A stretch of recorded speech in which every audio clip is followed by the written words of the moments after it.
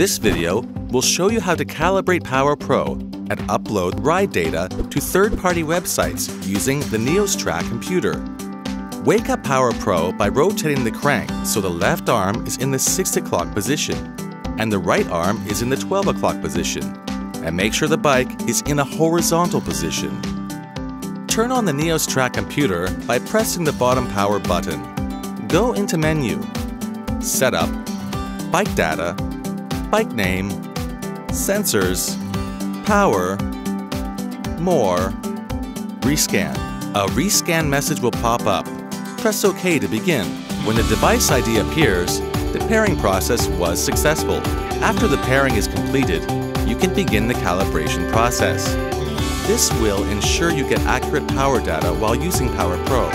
Remain in power and press More, Calibrate. Once calibration is completed, you should see the calibrate value should show 0. If the calibrate value shows -1, this means the calibration failed, and please repeat the calibration process again.